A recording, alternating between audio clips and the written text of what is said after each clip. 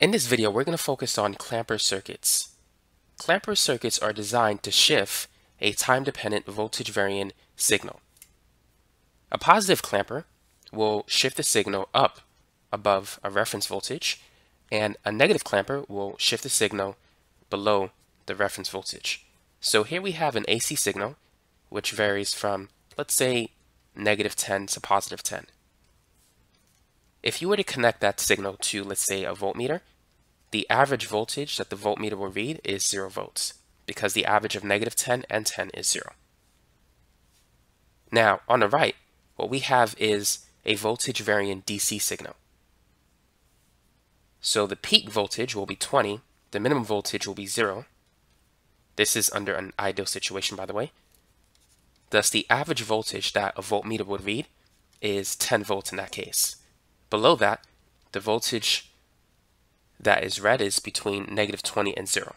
So the average voltage that will be read by a voltmeter will be -10 volts. So notice that the peak-to-peak voltage doesn't change. From -10 to 10, we have a peak-to-peak voltage of 20 volts. Here, from 0 to 20, the peak-to-peak voltage is the same. So the average voltage changes by the use of a clamper circuit, but the peak-to-peak voltage doesn't change. So there's no energy gained with the use of this circuit. So there's no voltage gain or loss with the use of this circuit when it's operating under ideal conditions. So keep this in mind. A positive clamper circuit raises the waveform above a reference voltage, and it also increases the average voltage, whereas a negative clamper circuit shifts down the waveform below a reference voltage, and it decreases the average voltage. Now let's talk about how the clamper circuit actually works. So let's say if we have an AC signal with a peak voltage of 10 volts. So this is how it's going to look like on a graph. It's simply going to vary from -10 to +10. Now what's going to happen if we take that same AC source and put it in series with, let's say, a battery? And let's say the voltage of this battery is at 20 volts. What type of waveform will we get?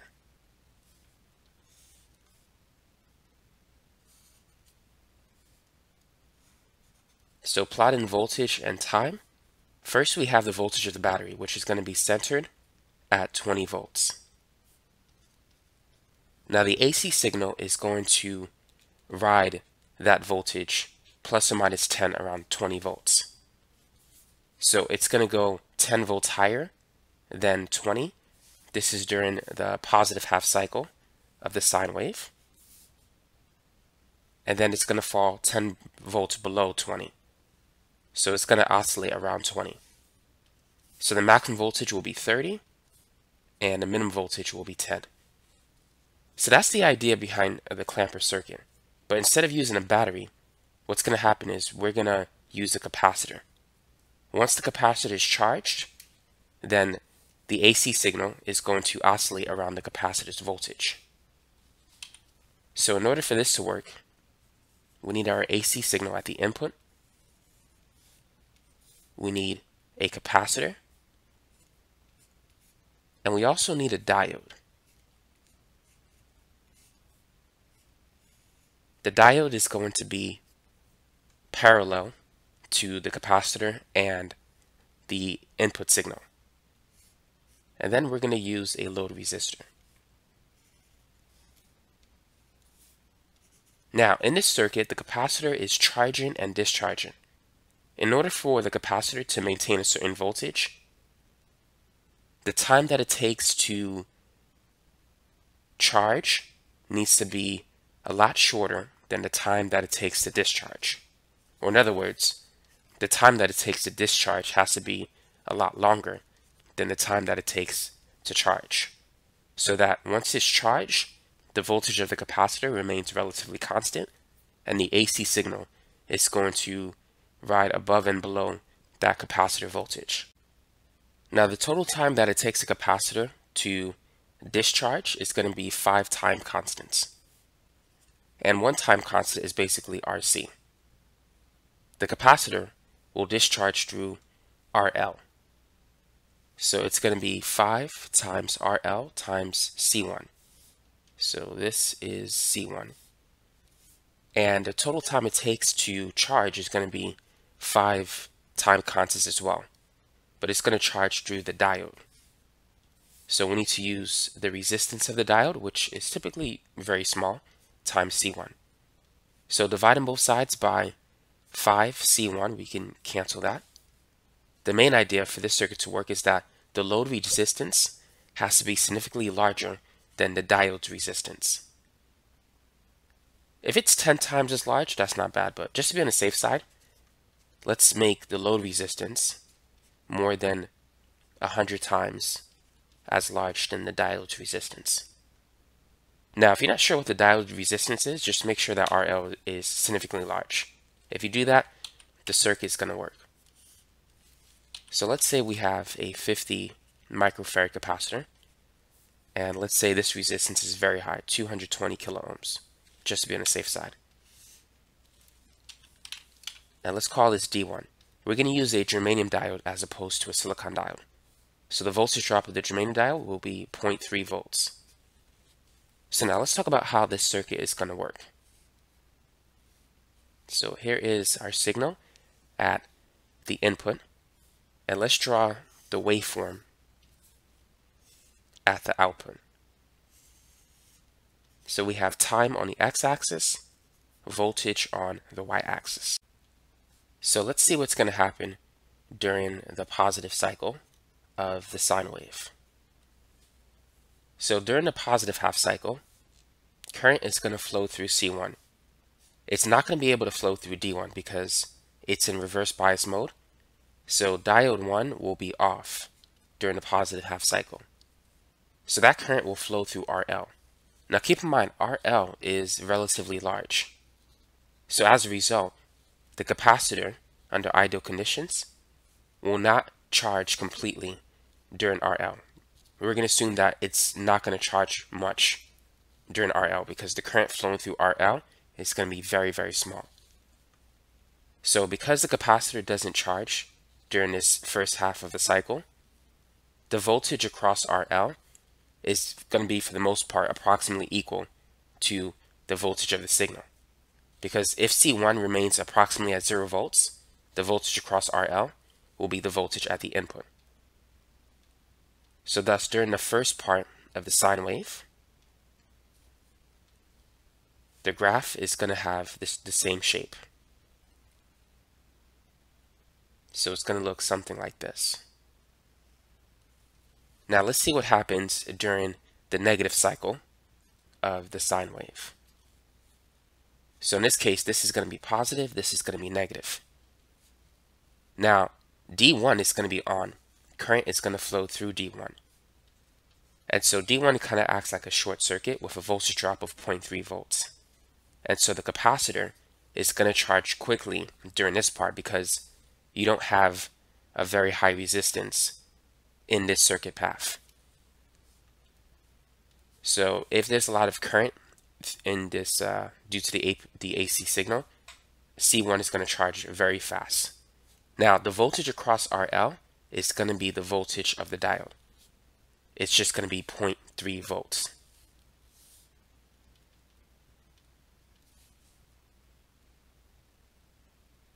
But it's going to be negative 0.3 because if you connect the meter this way, this is the positive side, this is the negative side, current is now flowing in this direction. So the meter will be reading a negative voltage as opposed to a positive voltage. When current is flowing here, it's going to read a positive voltage. But when current is flowing in the opposite direction, this side is now positive, this side is negative. But chances are the red wire is going to be attached to the top part, and the black wire will be attached to the bottom part. So the voltmeter will read, or the multimeter will read a negative voltage at this point. So it's going to be clipped at negative 0.3 volts. And this is going to be at 10 volts here. Now this is where it gets interesting. So we're going to have to be careful at this point. But we're assuming that C1 is going to charge up completely during the first negative half cycle of the sine wave. Now, it may take 2 or 3 cycles. It really depends on the capacitance of the capacitor and how much current the input signal can deliver. But let's say the capacitance is not too high and that the input signal could deliver a large amount of current in a short time during a negative half cycle. If that's the case, C1 could charge completely during the negative part of that half cycle. So if C1 charges completely and the input voltage is 10 volts, that means C1 is going to charge to 9.7 volts when the current is flowing in this direction. That means this part is going to be positive and this part is going to be negative. Now we need to label certain points on the sine wave. Let's call this point A, B, C, D, and E. So this is A, B, C. Now here, this is D, not E, but D. Because going from D to E, the voltage will begin to increase. It's not going to be clipped at negative 0.3 volts. To illustrate that, let's say we're at this point on a graph where the voltage here is negative 5. When the input signal is at negative 5, at that instant, the voltage across RL will be the sum of negative 5 and 9.7. So notice that it's a positive voltage, positive 4.7. So that means that we need to be somewhere here on the graph. Because at positive 4.7 volts, the current is going to be flowing in this direction through RL, which means D1 is going to be off. So somewhere between point D and E, the current is going to change direction. Because when you add the voltage of the input plus the capacitor, the voltage of the capacitor, it's going to be positive. So once this reaches, let's say, negative 9.7, then the current reverses. Beyond that, it's going to be going in the other direction. So from D to E, it's going to rise this way. Kind of like a sine wave, but like this portion of the sine wave. So it's going up. Now we need to set the capacitor's voltage, which is at 9.7. Because at this point, that's where the sine wave will now fluctuate around. Now going from E to, let's say, F, it's going to look like this. And after that, it's going to fluctuate around the capacitor's voltage. So the maximum voltage will be the capacitor's voltage plus 10. So the capacitor's voltage is 9.7 plus 10 is going to top out at 19.7 volts. And then 9.7 minus 10 is going to cap out at negative 0.3 volts due to the germanium diode. Now, what type of circuit do we have here? Would you say this is a positive clamper circuit or a negative clamper circuit? So because the average voltage was shifted up from 0 volts to 9.7 volts, this is a positive clamper circuit because the waveform moved upward as opposed to downward. The average voltage went up from 0 to 9.7 volts. To make the negative clamper circuit, just reverse the direction of the diode. Now I do want to make a small correction. Here what we have is a negative clamper circuit. And we do need to reverse the direction of the diode, as was mentioned before. But if you have a polarized capacitor, you also want to reverse the direction of the polarized capacitor. If it's a non-polarized capacitor, you don't need to worry about reversing the direction. So for the positive clamper circuit, what I want you to do is draw the waveform at the output. So feel free to pause the video and do that. Don't worry about the charging part of the waveform. Draw the end result, what the waveform will look like after some time t.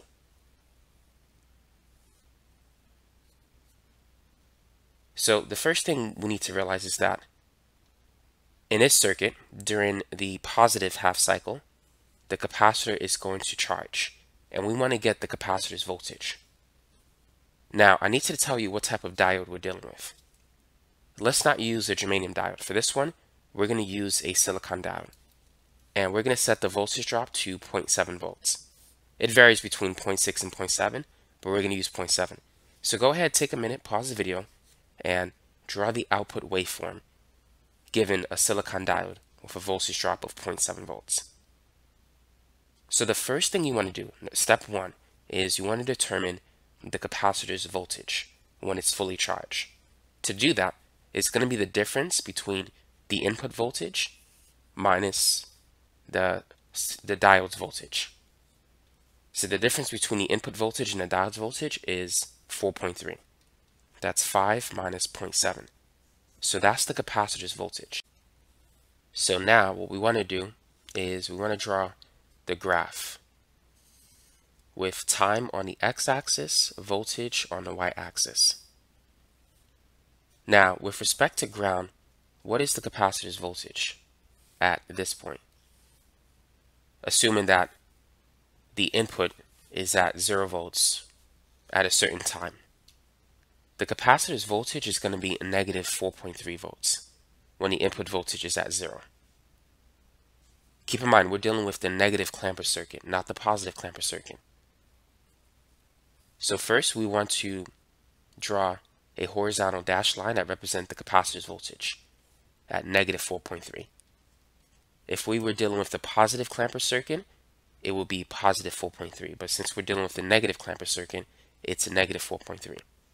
So with respect to ground, when the input is at 0 volts, the voltage across RL will be negative 4.3 volts. So that's step one. You want to find VC. VC is going to be the difference between the input voltage and the the diode voltage.